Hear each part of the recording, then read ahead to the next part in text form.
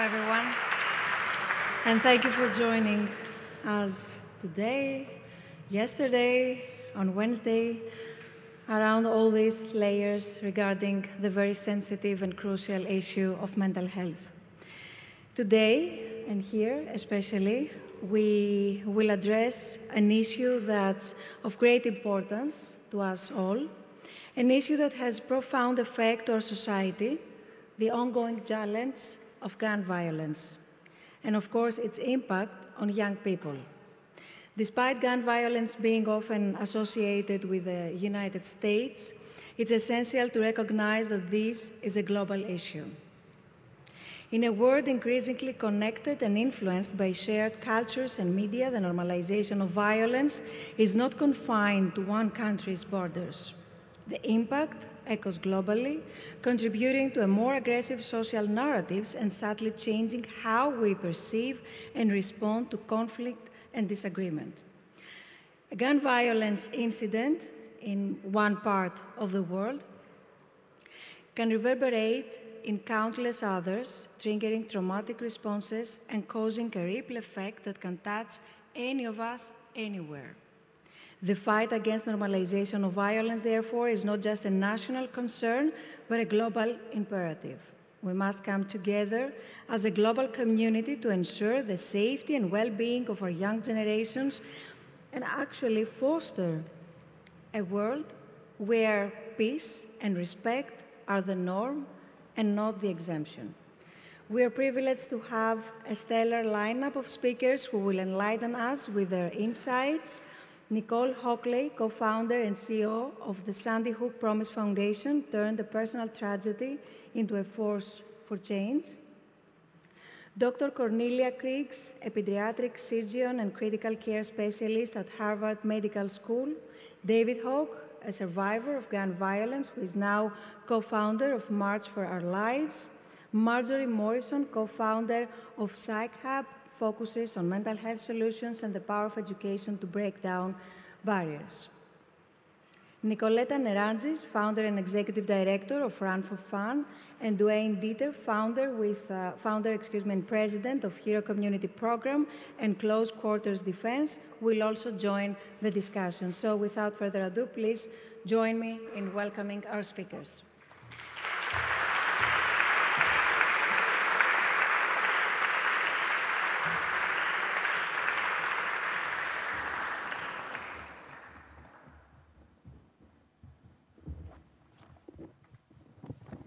Hello, everyone.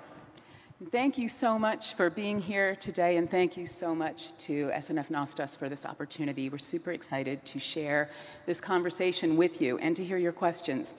Today, we're going to talk about the normalization of violence and its impact on the mental health and wellness of young people.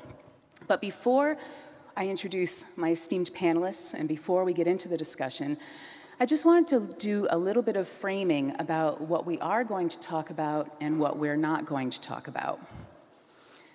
So it's not going to surprise anyone here when I say that America has a problem with gun violence. We are a country with more guns than people, a country where some people advocate that we need even more guns in order to be safe.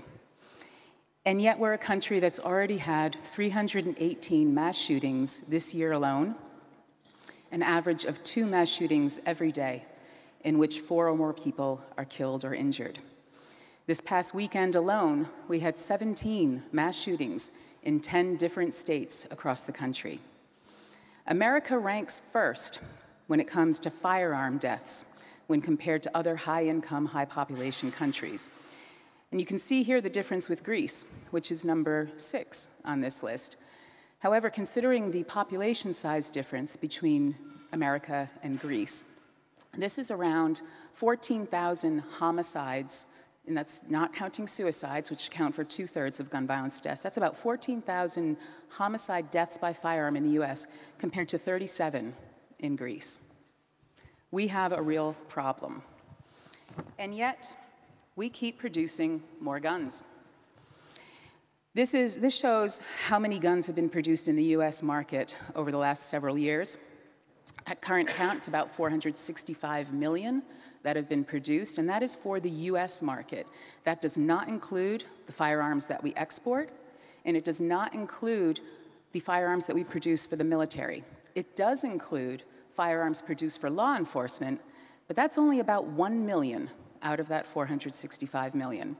And if you think about how durable firearms are, and even counting for natural attrition and breakage and seizures, there's probably at least still 350 million guns in circulation within the US right now. So do more guns make us safer? Some people certainly claim that they do. It may make some people feel safer to have a gun for self-protection. Yet there was a study not too long ago that showed that for self-protection, less than 1% of crimes use firearms for self-protection, and even then, they're more often to end up with the person being injured or killed. And if you have a firearm in the home, there is significant evidence to show that you are more likely to be a victim or to have someone die in your home, especially someone who has inappropriate access to that firearm. So do more guns make us safer? Absolutely not. And as you can see here, as we continue to manufacture more guns, the correlating number of gun violence is also increasing. So, like I said, we have a problem. Yet in the face of this escalating violence, we seem to be unable to find a way to prevent this public health epidemic, even when 50,000 people were killed last year alone in the United States, even when gun violence is now the #1 cause of death for children under the age of 19. Even when polls show that the majority of Americans, including the majority of gun owners, do want sensible gun safety regulations. Even when we have children in their kindergarten classes practicing active shooter drills, and we have international travel advisories warning other countries about the danger of coming to the US. And yet in the face of this escalating violence, we aren't stopping it. We know that no matter where we are, whether it's our house of worship, our supermarket, our mall, our movie theater, walking down the street, the very real threat of gun violence is ever present. Now, some people say that their Second Amendment right is more important than the need to regulate firearms. Like some of my panelists here, I've spent a lot of time with gun owners over the last 10 years, and most of them are very reasonable, sensible people that are still trying to figure out how to bring their voice to this conversation. But there are some extremists, and the number of times I've heard someone say, the Second Amendment is my God-given right. My response is, God had nothing to do with this. This is your constitutional right, and it's a right that was written by white men for white men over 230 years ago in a place that has no bearing in the modern interpretation of the Second Amendment in terms of the firearms that are now available or the modern stressors that are facing young people and adults. Guns are an intrinsic part of our culture. It's in our everyday language, in our lexicon. It's in our popular culture, in the movies and the TV shows that we watch. It's in our social media. It's in the games we play. And it's even in our advertising. I was recently involved in a lawsuit against a gun manufacturer. And some of the ads that they were placing at that time were showing things like, if you want to be a man, you need to have an AR-15. You know your friend Jeffrey? He likes romantic comedies. He's a crier. Send us his email address, and we'll tell him how to buy an AR-15 so that he can become a real man too. This is what we're facing in our country. And yet, we're still not doing enough. It's part of our culture, and it's killing us. And this situation is even more dire in communities of color. Black and Hispanic Americans make up less than 1/3 of the US population, and yet make up 3/4 of gun homicides. This is every day in America. It has become part of our normal, and for the most part, we've let it be that way. We've let it be that way because of our partisan politics, our fear, and our inability to have an honest, informed, and civil discussion about ways that we can prevent it. There has been progress, but it's slow. And some people are losing hope. They feel hopeless and helpless because of the slow pace of change. And yet that apathy, that helplessness, is further hindering progress. So some people say that this is the price to pay for living in America today. Well, I say for a country that claims itself to be the land of the free and the home of the brave, we are neither free nor brave when it comes to gun violence. So that's a little bit of framing about guns. And now we're not really going to talk about guns anymore. What we're going to talk about instead is, what does this mean to our population? And most importantly, how has this impacted our most precious citizens, our young people? This is the generation that has grown up with gun violence, that has experienced the normalization of this violence. So we're going to talk about their experience, but we're not going to leave you in a dark place, because we're really going to focus today on the youth-centered solutions that can help fight against this normalization of violence. So I'm going to start now by introducing our panelists, or really allowing them to introduce themselves and talk about what lens they're bringing to this conversation and the impact their organizations have had. Marjorie, let's start with you. Well, thank you, Nicole, for that really sobering introduction, and you articulated it in such a good way. I also have to thank the SNF, the whole foundation. I have been in mental health my whole life. Right out of college, I went in graduate school for psychology, but my father was a psychiatrist, so I'm claiming my whole life in mental health.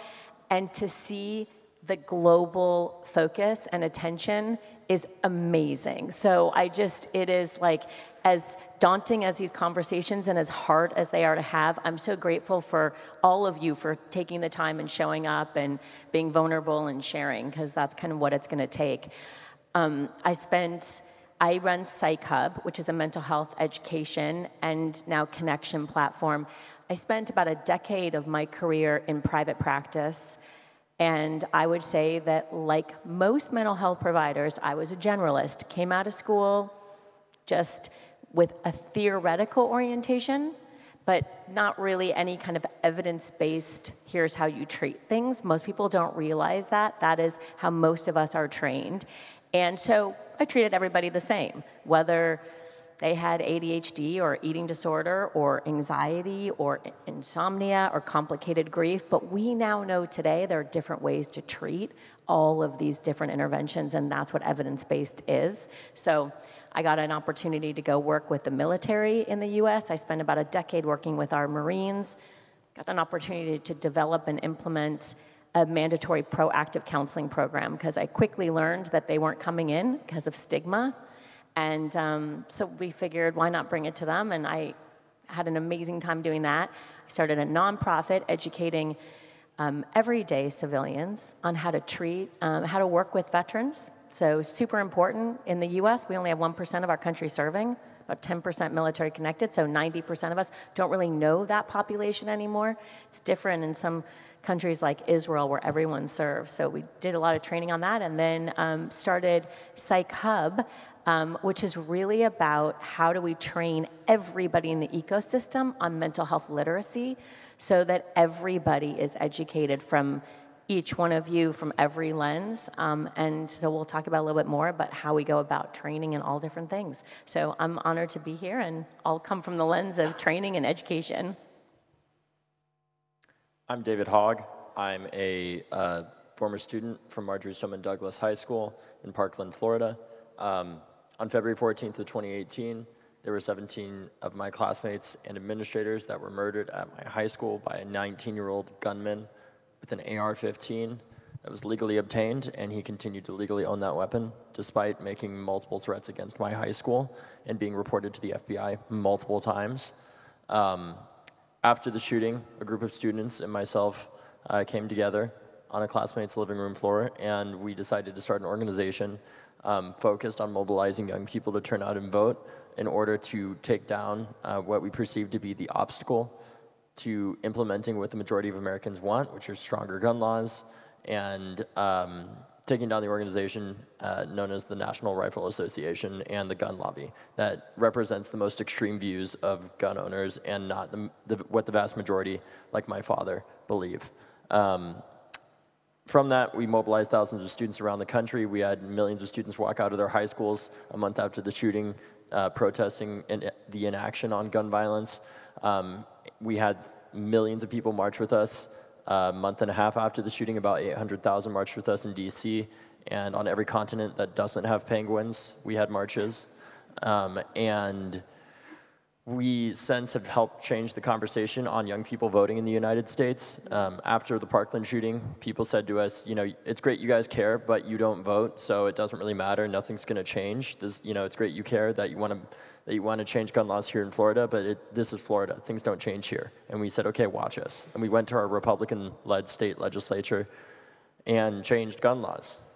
Mind you, laws that even Governor Ron DeSantis has not been able to repeal, despite having a supermajority in the state legislature. Since then, the laws that we've passed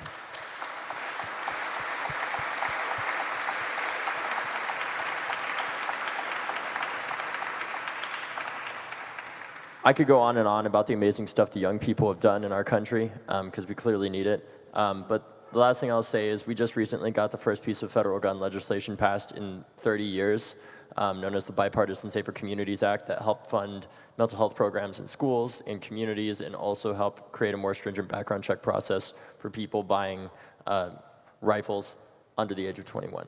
So. Thanks, David.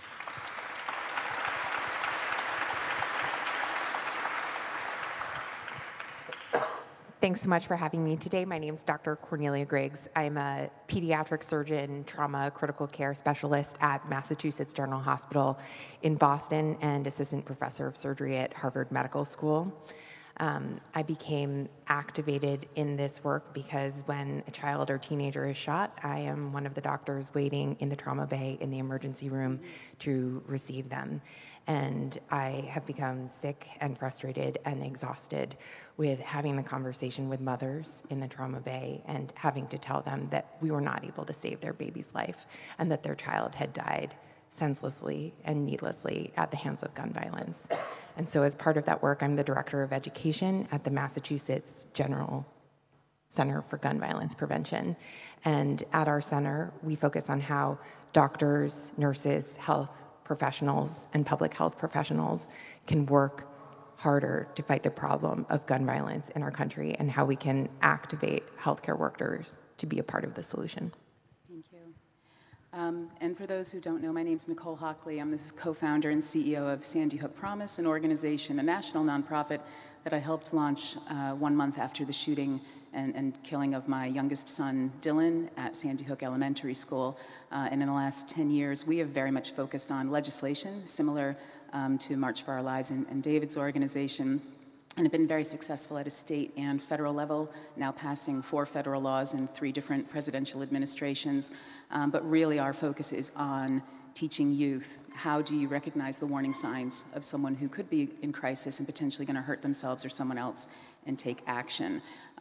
And to date, our evidence is very strong that our programs, which are provided at no charge to schools across the country, we've trained over 21 million youth so far in 23,000 schools, have had thousands of mental health interventions, over 400 direct suicide aversion, prevented directly over 400 youth suicides, and 15 credible planned school shooting plots that law enforcement have confirmed. So we're making a difference, but we still have a long way to go. So when we think about young people and how we identify those who need help, I'm going to start off with you, Cornelia. So there's a lot of new tools that can help, such as adverse childhood experiences, or ACEs, and strength-based approaches like benevolent childhood experiences. And these are important tools for early evaluation of a child's likelihood of engaging in an act of violence or self-harm, often based on the trauma and exposure to violence that they've already had. Could you tell us more about these approaches and how you see these working together in practice to best help young people and their families? Absolutely. So we know that adverse childhood experiences and exposure to gun violence, and certainly witnessing gun violence or being the victim of gun violence, is a major adverse childhood experience. And we know that these are independent predictors of mental health disease, other struggles into adulthood, difficulty obtaining stable housing, jobs, et cetera. And they're a major contributor to the disease burden, not only for mental health, but physical disease later in life as well. We know that over 60% of American adults report at least one adverse childhood experience, and this is not a US-centric problem necessarily, but nearly 25% of adults report more than 4 adverse childhood experiences. And there is a growing body of literature that is trying to understand exactly how these adverse childhood experiences play out later in life in terms of health. We know that if we were to reduce the number of adverse childhood experiences by just 10%, that would result in annually $56 billion of savings in healthcare expenses alone. And if we were to prevent adverse childhood experiences, we could prevent 21 million cases of depression. So there's an emerging body of literature looking at benevolent childhood experiences, love, support, stability, safety, and how these can act as a protective factor against adverse childhood experiences. And again, we know that exposure to gun violence qualifies independently as an adverse childhood experience. And what we're seeing is that independent of socioeconomic status, benevolent childhood experiences can play a protective role in a child's life, and that results in numerous benefits to their health later on in life. But while these benevolent childhood experiences can have a protective effect, there are studies that show they are still outweighed by adverse childhood experiences. So we can mitigate the effects of adverse childhood experiences through benevolent childhood experiences, but we can't prevent all the downstream effects and harm of adverse childhood experiences alone. Thank you for that. Marjorie, thinking about perhaps benevolent childhood experiences as well, there's a lot of work that experts can do to help support young people, but what about the non-experts? What about just the everyday people like you and me? How can trusted adults best ally with young people to support their mental health and wellness? It's such a great question. It's like when we started Psych Hub, we went right into, as I mentioned, training mental health practitioners on evidence-based practice, like upskilling them, because that just felt like there was a real need. Because when you do that, everyone wins, right? Your client get better care in fewer sessions, there's less burnout for the provider, and there's a total cost of care savings, kind of what you had mentioned. But once we got into it, we're about 4.5 years old now, we realized really quickly that not everybody's going to show up in a mental health practitioner's office, and not everybody needs to show up there. And we started to really look at, so how do we train an entire ecosystem, right, on what to do to be there? I'm just curious, by a show of hands, how many of you have been in a situation where someone has come to you with some mental health needs and you felt like you needed to help them? All right, so pretty much all of you. So that means we all are part of the solution. And we all need to get educated on what to say and what to do during critical times. And so I'd say, for one, there's trainings. Of course, I run a company that has a mental health ally training, where what we do with that is we take courses and we teach you about understanding suicidal ideation, understanding what to do, safety planning, what do you say and do when someone might be suicidal, understanding competency, understanding diversity, right? What unconscious bias, we all have it, do we bring to the table when we're having conversations with people? What to do in a crisis. We teach motivational interviewing, an easy framework of how to talk to people. And we're really good at it, and we have different verticals of it too, but no matter what, in those moments, we still tend to forget what we learn, especially if it's like you take the courses and you get certified and now it's a year later and something happened. And so we also had to learn that you got to reach people in those moments in those moments right there of need. So we've also created hundreds and hundreds of short, targeted videos. And we're honored to be YouTube's partner for mental health. So good chance if you go on YouTube and you put a mental health topic in there, a Psych Hub video is going to show up. But it's all really important because there's an algorithm that we have that can help you if it's like, what is an eating disorder? We pretty much know you're also then going to want to see what is anorexia, and then how to treat someone with anorexia. And I say I say all of that, and I got an opportunity to talk to Nicole about even the shooter of Sandy Hook that they think had an eating disorder. Education is key, because I can't even imagine what David has gone through, what Nicole has gone through, or what what these three people have gone through. I won't even pretend, but I'm gonna guess that most of them have heard that the perpetrator, people knew. Someone had an idea, someone saw. So we all can be part of that solution of knowing what to do and say and get people on that help early. Absolutely, 100% agree. David, one of the themes that I've heard at quite a few of the panels at this conference is about the power of young people and the need to give them more personal agency and control. And as one of the founders of the largest youth movement within the gun violence movement, how do you best help students from all ages, elementary school to college, to advocate for their voices and advocate for the changes they want? And also, considering how much young people have on their plates, how do you keep them engaged when the progress on this is so slow? That's a really good question. I think one of the key ways that we keep young people engaged is knowing that young people are busy. They can't do this 24/7, and that's okay. And giving them, the agency to feel that the permission that I think a lot of activists and young organizers feel like they need, even though it really should just be given by themselves, to know that they can step away. And it doesn't mean that you're hurting the movement or you're acting selfishly. It means that you're acting selflessly, and that movements have to take care of themselves too. So in March for Our Lives, many of the co-founders have left and gone on to study theater in college, and that's okay, right? I think understanding that joy is a form of resistance is really important, because one of the most sinister things that I think a lot of the critics of the young people after Parkland, the young people who stood up after Parkland did, was they would make memes of us that said, they would take photos that were taken out of context where, a TV producer, after we did an interview, would say, wow, you guys are really inspirational to me. Can I have a photo with you? And you naturally smile in that photo, right? They would take those and they would say, this is the face that you make when all of your classmates have been dead and you're standing on their dead bodies, right? They tried to take our joy from us and say, because of what we went through, because of what we're saying, we can't be happy anymore.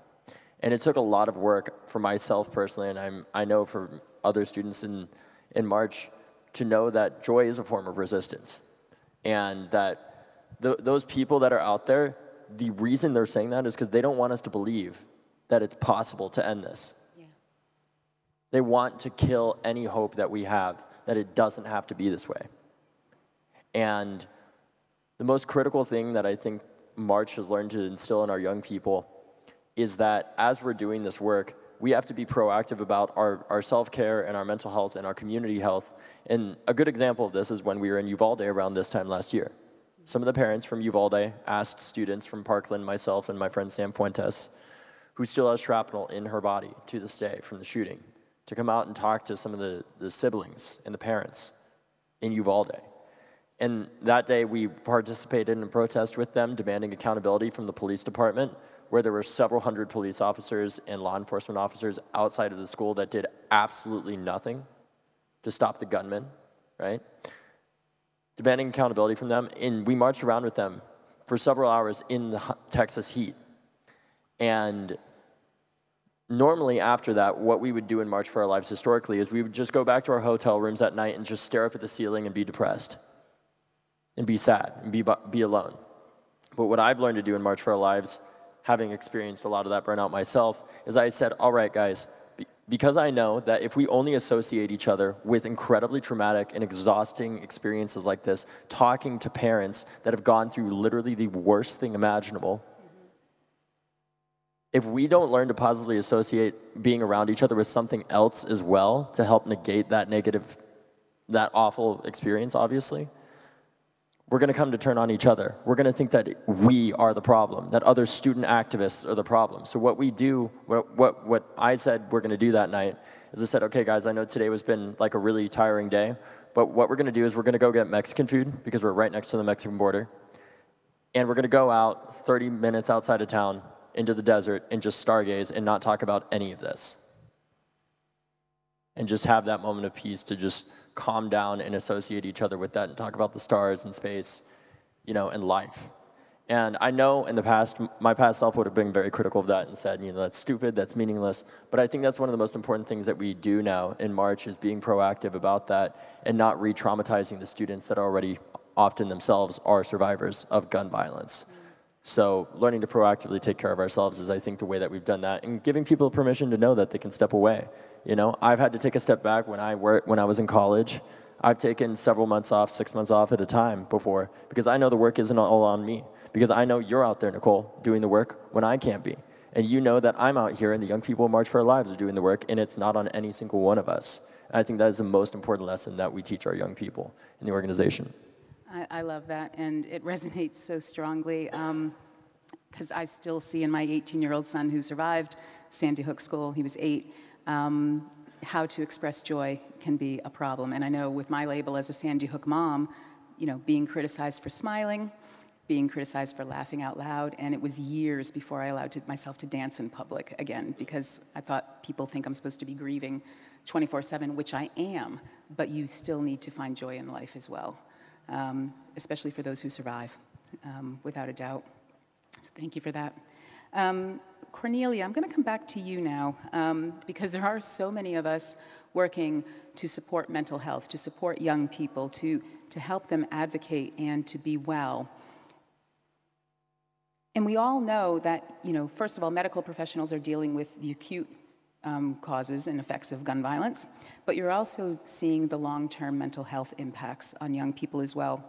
So just thinking about how can the medical profession, and that's everyone from those that are in the schools through to those that are in the community and practitioners, how can they help prevent more of this from happening?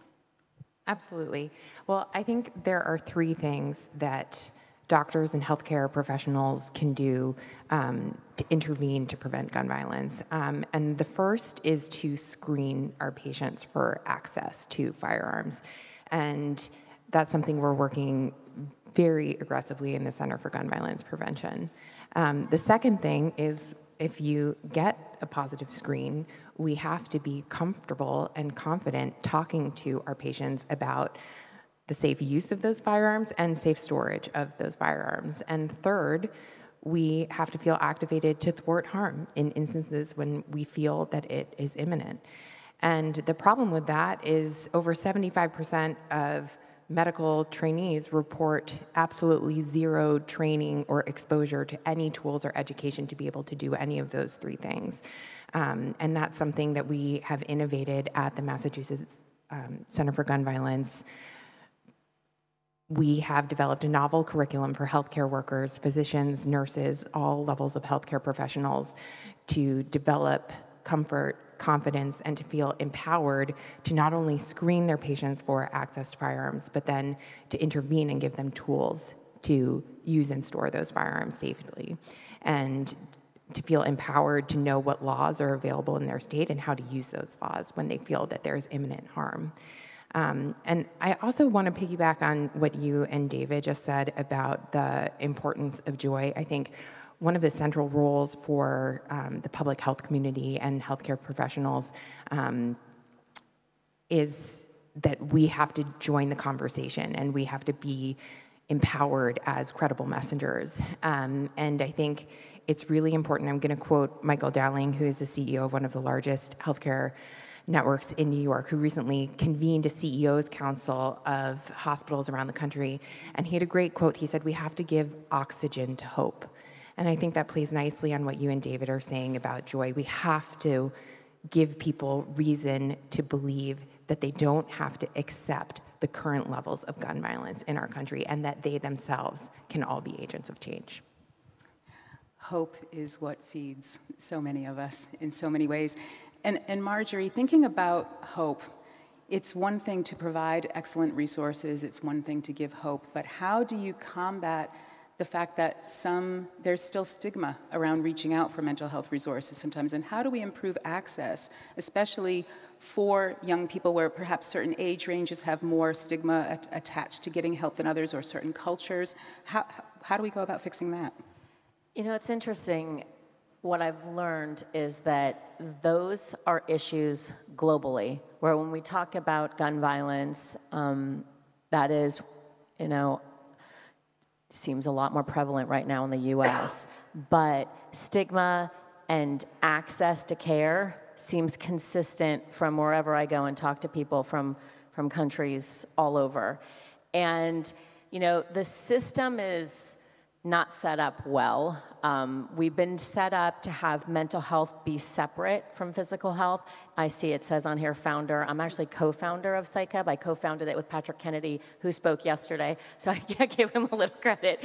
But you know, he talks a lot about how from the very beginning we separated out mental health, and so it makes it harder to go see it, but we know mental health is a part of everything. I mean, everyone here I know, we're all of like minds because we've been listening to all of these talks, right? So I believe that stigma is getting better. I think that, you know, cultures are changing. I had an opportunity to do a masterclass in Dubai a few months ago, and I had people from all different regions, and all different Arab regions, and learned a lot about even how stigma is starting to get, you know, go away there, and people are looking for care and trying to find ways to care, and some of these, you know, ethnic and religious groups that would go against it.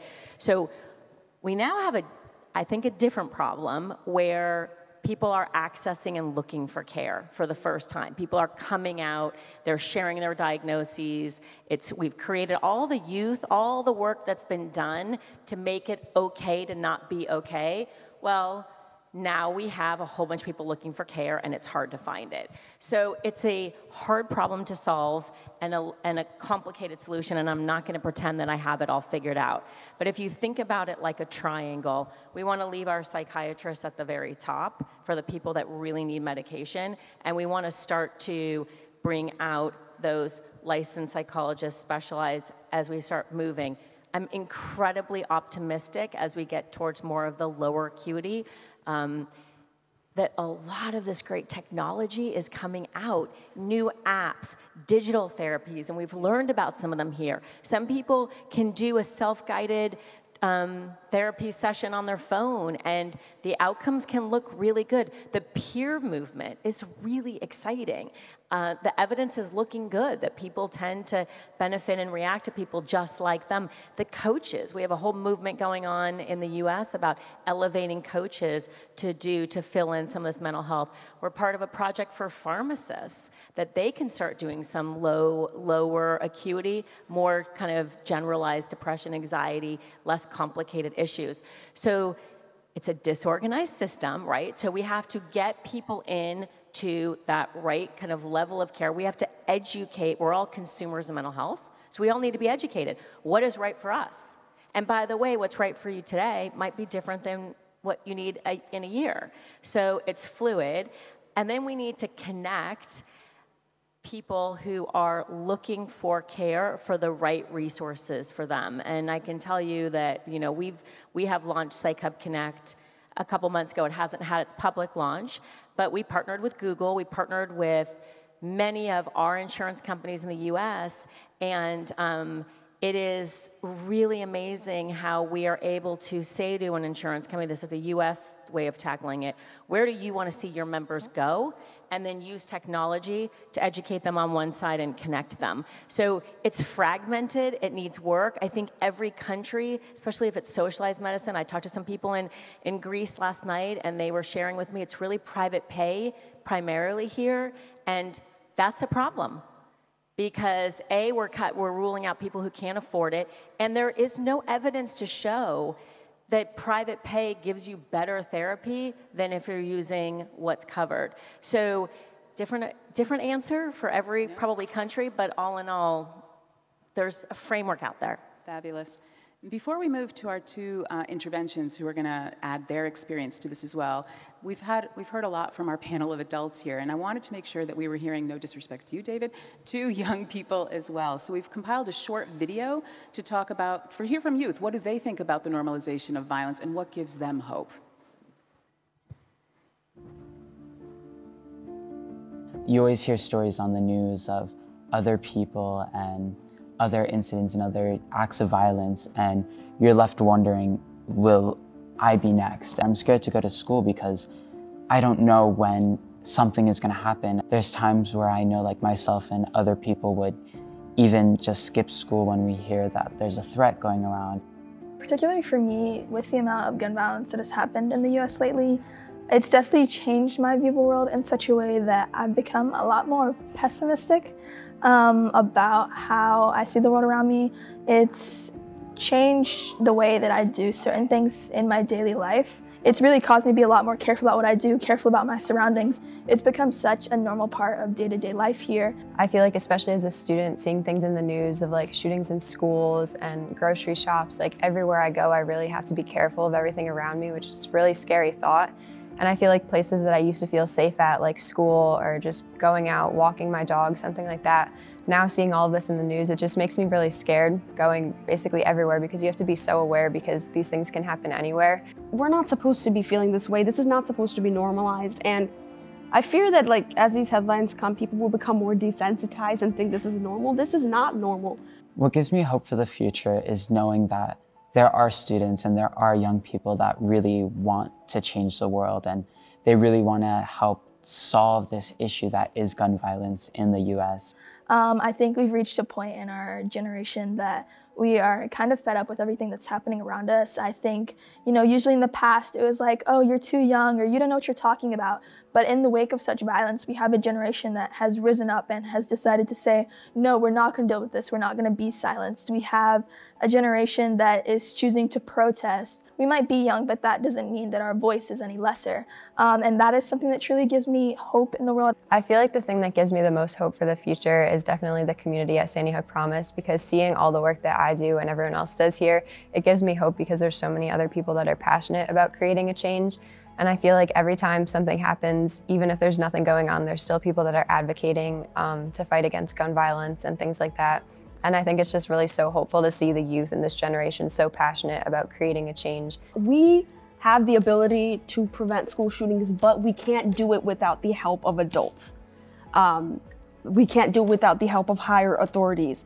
And hopefully, us rallying together, the youth rallying together, authorities will see that this is not an issue to be taken lightly. This is not nothing have to do with politics. This is a right to live to our fullest potential, right to just grow through all our phases of life.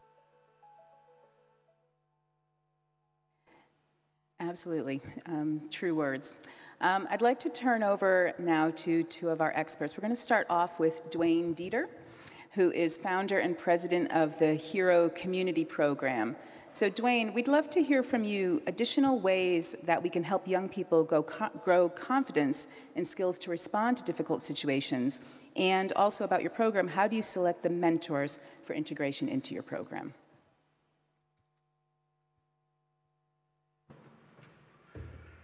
Good afternoon, everyone. Thrilled to be here. It's so great to be around so many wonderful people with the focus of mental ability and control and mental health. Within today, we understand the difficulty of all youth. It's a constant struggle to understand of the positive and negative things that are given to them, the influences around all their children at all times. With a program, we first start with giving them the truth. It's the only way to go. It's the facts of, if you are positive, you will have a greater chance of success. It doesn't mean it's guaranteed, but it does mean it's the greatest path. On the same hand, we must also tell them the truth about the difficulty that they may face, that there is negativity in the world, and the only way they can withstand that is be empowered and understand it exists.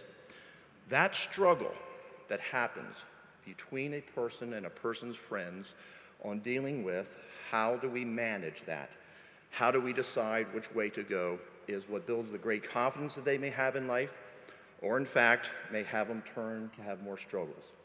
We all know in this room that our positivity and our growth has happened many times from bad things happening. The things we're hearing from the panelists has come from a bad thing.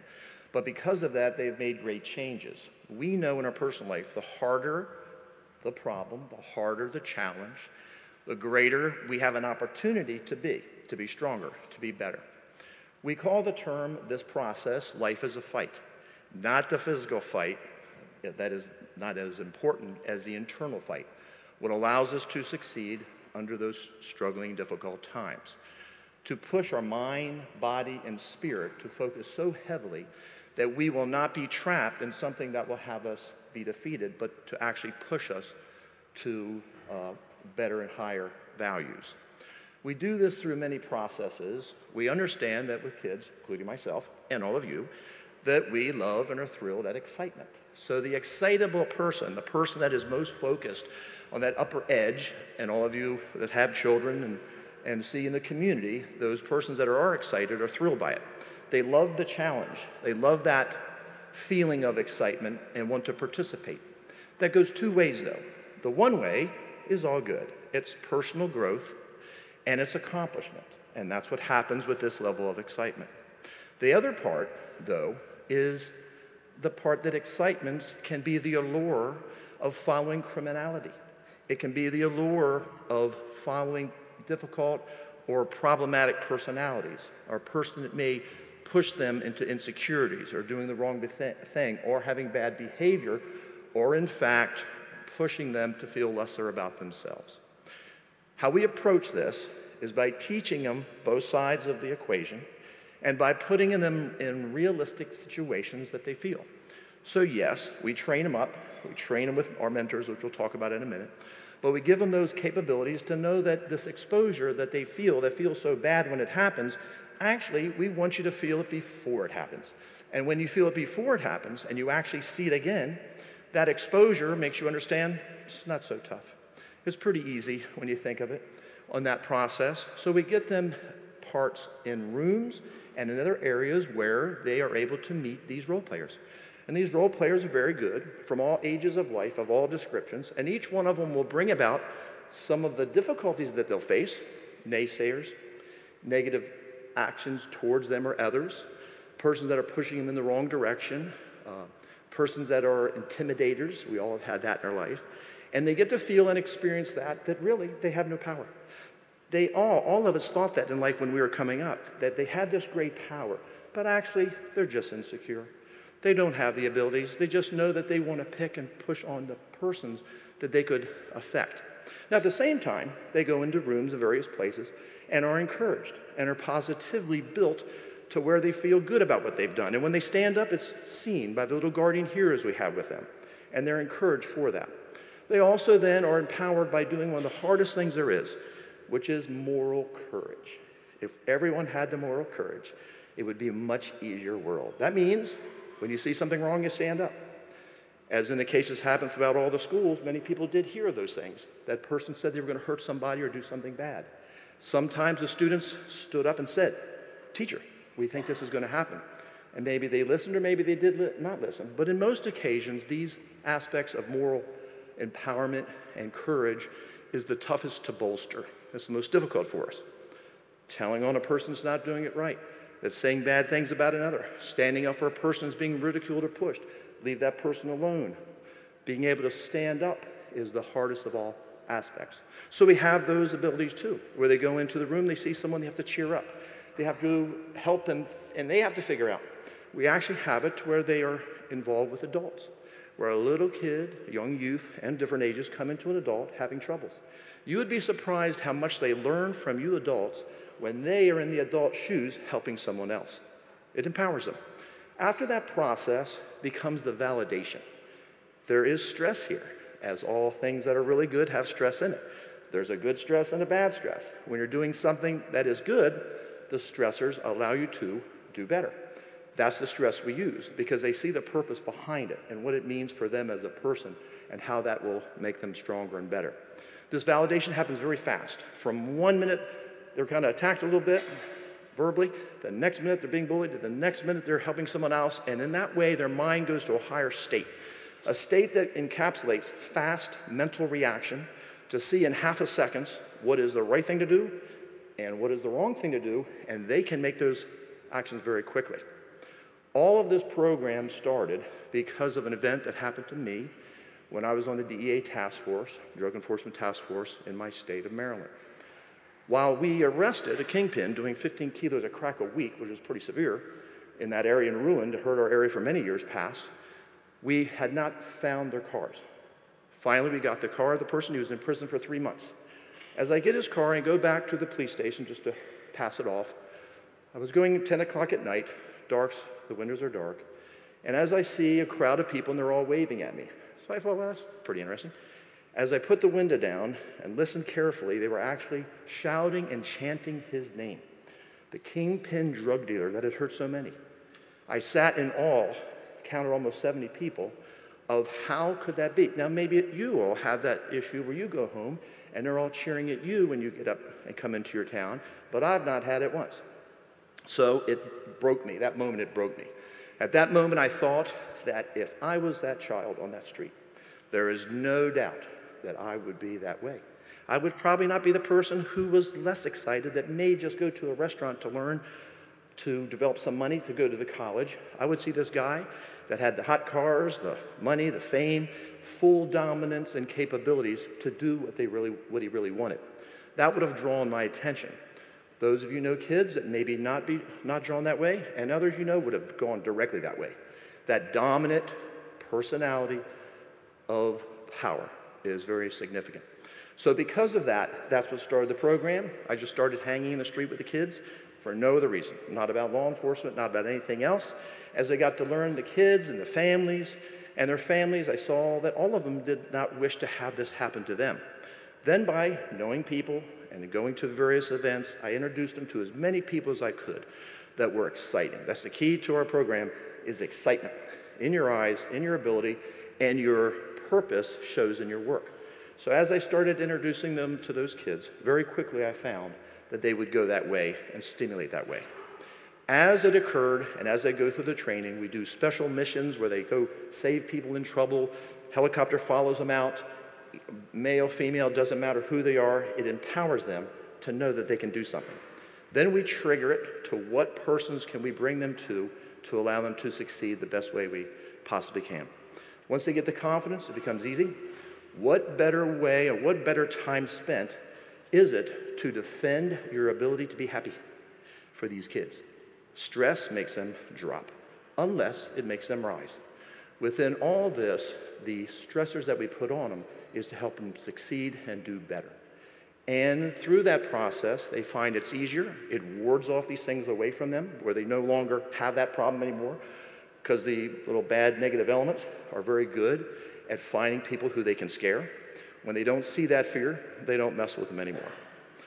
How we pick and work with the integration of our support is because we train many military police and first responders, they're heroes in their own right. So they have that energy, that energy. A lot of kids like that.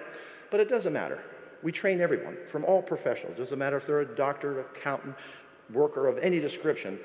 As long as they have and are clear in their mind, have a good purpose for what their life is, whatever that wants to be, the kids see it. We bring them in, we train them. That's how we vet them, because we put them through the same things we do the kids. After that, they then go through specialized mentor training, and they become part of the program. Great, thank you. Thank you.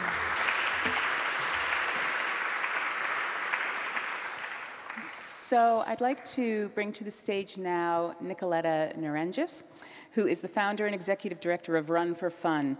So Nicoletta, based on your experience, how can we effectively address and mitigate the mental health trauma experienced by children and adolescents exposed to gun violence through trauma-informed socio-emotional youth development programming, incorporating physical activity, and what precautions should communities take? Thank you. Thank you very much. Thank you to the SNF Nostos team. It's a pleasure to be here. Thank you to my esteemed panel. Mental health means the world to me. I founded Run for Fun. My son had a lot of anxiety around competition and school, and I said, why don't you join a soccer team or a basketball team? But he said he just had a lot of anxiety. He said, so we went on a run one day. He loved to run and play. We closed down the playgrounds every day. And I said, Panayoti, why don't you join a running program, running club? He said, no, Mama, but if you do it, I'll do it. So I took him and 6 friends, and we went to the park, Prospect Park in Brooklyn, and played running games, and I packed them in my car around the city. And today we serve over 2,000 young people in New York City. There are countless stories and experiences of young people throughout New York that speak volumes to the healing power of physical activity to mitigate trauma. Young people like Gus, who had tremendous anxiety around school and recess, discovered his love of running with me during recess. He raced to school on days when he could run laps, and his friends would jump in and out as he rounded the playground to chat, and he would wave to me every time he passed. Gus completed equivalent of 4 marathons that year, and today, as a young man and one of our coach mentors, leads play-based running games on that same yard and throughout the city with kids like him. Meeting young people where they are, providing them with a safe, nurturing, and inclusive space where their voices are always heard, where they choose what games to play, capture the flag and tag or favorites. Over the course of the seasons, children who were shy, fearful, and reserved open up as they find new friends and the courage to lead and invent games. They challenge themselves in ways they did not know were possible. Our trauma-informed socio-emotional curriculum is full of themes of the week, weaved through running games, supporting mental health wellness, team and community spirit, leadership, and goal setting. Always beginning in a circle, providing time for people, young people, to share their challenges and victories with their peers and youth development coaches who are supported with extensive trainings in trauma-informed care and self-care. We quickly pivoted our program to remote during the pandemic to support our young people in communities hardest hit by the pandemic and impacted by an increase in gun violence.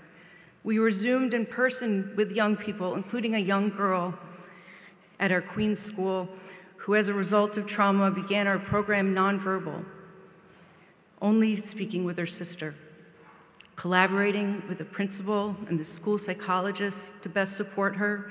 Together with her coaches, she helped set up relays and games, and each week participated more and more with her peers and coaches. By the 5th week, she began speaking during sessions to her peers and our coaches. The school psychologist communicated to us that since she started the program, she began speaking with her peers during school. By the end of the season, she asked us if she could lead a game of tag. She took her sister by the hand and another girl by the hand and started to play. Watch her playing and laughing and all the joy with the group, knowing that given a safe space, she had thrived. It is only together as a community that we can mitigate the negative impact of violence. We must partner together, guardians, coaches, teachers, social workers, principals, clinicians, NGOs, and governments, and more, to establish trusting relationships that provide a positive path and mental wellness for our young people. Youth-centered programs through physical activity that meet children where they are, trained adults to identify needs, equitable access, and early intervention. Children and play go hand in hand. As Nelson Mandela eloquently said, sport has the power to change the world. It has the power to inspire. It has the power to unite people in a way that little else does. It speaks to youth in a language they understand. Sport can create hope where there was once only despair. Thank you.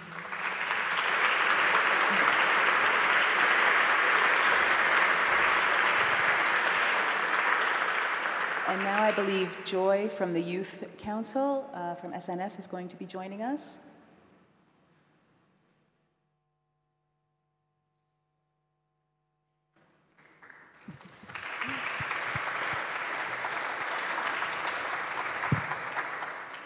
Thank you all so much for your insight and advocacy. We really appreciate you making the time to be here. So I'd like to ask, given that media, both social media and traditional forms, so pervade our lives, what role do media representations of violence play in perpetuating the normalization of violence, especially amongst youth? Would anyone like to start? Sure.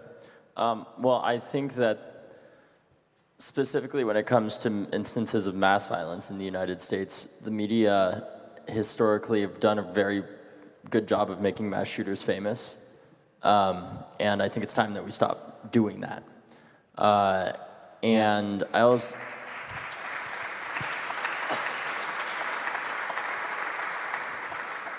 And I also think the media need to own up to some of the role that they've played in the perpetuation of this epidemic too. This idea that many Americans have that if you have, a handgun or any gun of any sort, that you're automatically going to be a member of SEAL Team 6 is foolish and very dangerous, because the gun is most likely, statistically speaking, going to be used on yourself in the form of suicide or used against you, because the amount of training that it would require to actually raise the odds of survival is so much that the average person either doesn't have the money or most likely the time more than anything to do that.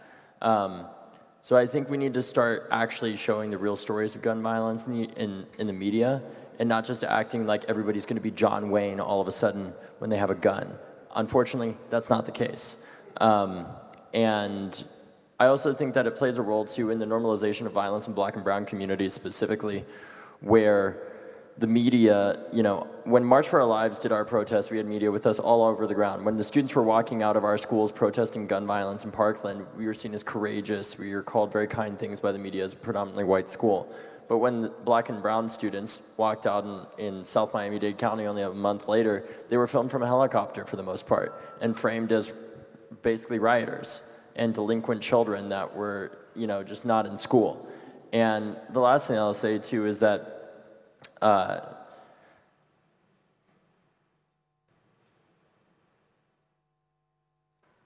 think they just don't do a good enough job of telling the story of the victims and the toll that it really takes, and the law enforcement officers, the doctors, the first responders that have to see this every day, and the journalists themselves that have to see this every single day, over and over again, and acting like this is just a normal part of how our society functions, and this is just how it has to be, when it doesn't have to be that way.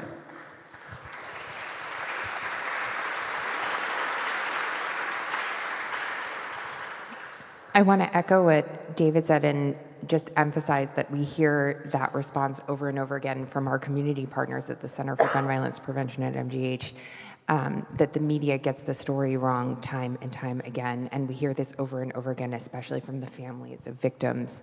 And through the support of SNF, we have started a collaboration with Emerson College in Boston, and we are actively designing courses for students of media and students to collaborate with community members who are working to prevent gun violence in systemically marginalized communities, to hear the stories of the families of victims, to hear from community partners about how to get the story right. So we're starting with young people, we're starting with students of media, because the current narrative in our media gets it wrong time and time again and actually perpetuates some of the systemic violence in these marginalized communities.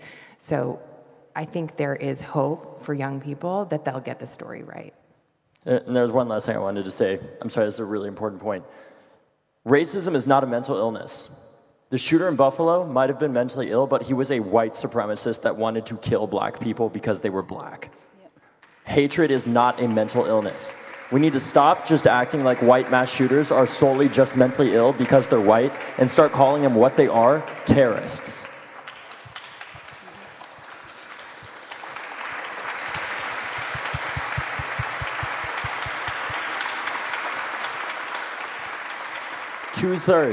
Two-thirds of gun deaths are suicides. If we want to talk about mental health, it needs to be about suicide first and foremost, and secondly, it needs to be about the mental health of Black and brown children that walk often over blood-stained sidewalks on a daily basis to their schools, because most shootings in the United States happen outside of school. Those kids don't get the mental health resources that Parkland got, and I'm thankful for what Parkland got. And it's not that Parkland shouldn't have got the outpouring of support that we got from the state, local, and federal government and from all of the American people. It's that every damn community, no matter what color they are, needs that same support.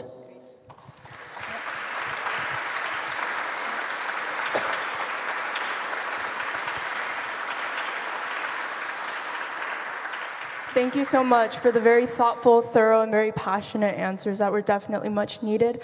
We have time for one question from the audience. Does anybody have a question for our wonderful panelists here today? If you do, if you could raise your hand and a microphone will be brought to you.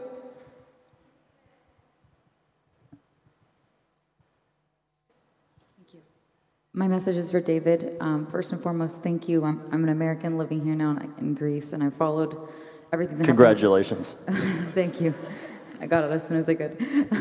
But I've been following what happened in Parkland, and since Sandy Hook, I'm 35, and I remember Columbus, thank you, the Columbine High School shooting, and feeling kind of a reverberation and change.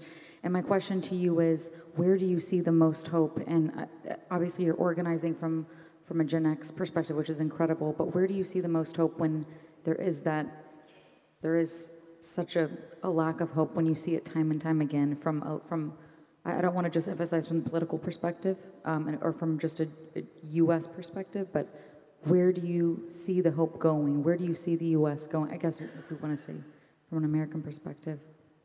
Well, I'll tell you, I'm not always hopeful, but I don't see hope as, a necessary thing. I could be completely hopeless, as I have been many times in this work, and I'm still going. And it's because I have my friends around me, and it doesn't matter even if we thought it was impossible, we don't care. People told us it was impossible to change gun laws in Florida after the shooting, and we did, as a bunch of kids who couldn't even vote yet, right? That gives me hope. What gives me hope is the fact that states like Massachusetts, although they still have an unacceptable level of gun violence, have a rate 70% lower than the rest of the country. And it's because in Massachusetts, if you want to get a gun, they have common sense, stringent laws to get one. I was part of the shooting club at my college, right? I went out oftentimes once or twice a week with that club shooting guns in that state. And I know there, if you want to get a gun, you need to have a thorough background check. You need to have references that say that you're going to be safe. You need to have training. And you need to renew that license to have that gun every 5 years for about a $100 fee, right? Common sense solutions right there. And what brings me hope more than anything is when I talk to the people that often come up to me that hate me, or at least think they do, or they hate the image that the NRA has created of me and the movement, right? And they're screaming at me. This even happened at a shooting competition I was at, where I was in a skeet shooting competition, and the president of the club came over to me and said, "Why are you trying to take all of our guns?" And I literally had a 12 gauge cracked over my shoulder. And I was like, "Are you serious right now?" But through that conversation, I'm like, "Look, I think you have some assumptions about me that aren't accurate, and I'm tired of asking you to come to me, and instead I'm going to you. Because this isn't necessarily on all the other survivors of gun violence to do, but if this is what I have to do to get that last 10 or 15% of gun owners that are out there, that are the silent majority, or the mostly silent majority, to stand up to the gun lobby that does not represent what the vast majority of people who own guns want, the vast majority of young people who use guns want, which is a system, a common sense system, where in Massachusetts, is it easy to get a gun? No, but guess what? It shouldn't be. It's a gun, right? Controversial, I know. But it's things like that, talking to the people that don't agree with me, that brings me the most hope, because I've had hundreds, if not thousands, of conversations where people start out screaming at me over and over again, and we find agreement to move forward, because while they may not agree with banning assault weapons, they agree with funding more mental health programs to the 2/3 of gun deaths that are predominantly older white men with easy access to guns in the United States. They agree to funding violence intervention programs that stop kids from wanting to pick up guns in the first place. Because I hate to break it to you all, but in the United States, we can't just solely do what Australia did, not even just from a legal standpoint, but also from the fact that we have 400+ million guns in our country. We have to talk to gunners. We have to change the culture around gun ownership in the United States and talk about not just an individual responsibility, not just locking up your guns when you're at home and keeping it away from ammunition to make sure your kids don't get a hold of it, but ensuring the collective responsibility that is enshrined in our Constitution that talks about, in the preamble, ensuring the domestic tranquility, which I don't know if any of you saw that damn map, we're clearly failing to do, right? But they want us to believe that gun owners and people like those on this stage are completely diametrically opposed, and we're not. The vast majority of us do agree, but the gun industry needs us to believe that we are opposed to each other because they've created an infinite money machine through these mass shootings, where they fearmonger about the government taking your guns, which is never going to happen. Literally, there are 400 million guns out there. I've never seen a single plan ever, despite all the people that have said this, that tells me how we're going to take 400 million guns away. And with that, they fearmonger, sell more guns, results in more gun violence, and they outsource the role of the state, which is security, to the individual in the name of profit and at the cost of our children. And frankly, I'm fucking done with it. Amen. Thank you so much.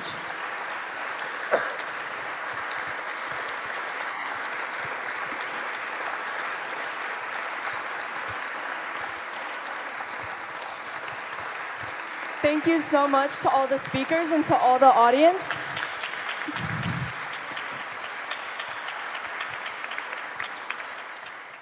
So unfortunately, that's all the time that we have today. We do have a break coming up, and you're welcome to chat and ask questions with the speakers during the break. So please give a final round of applause to our amazing panelists.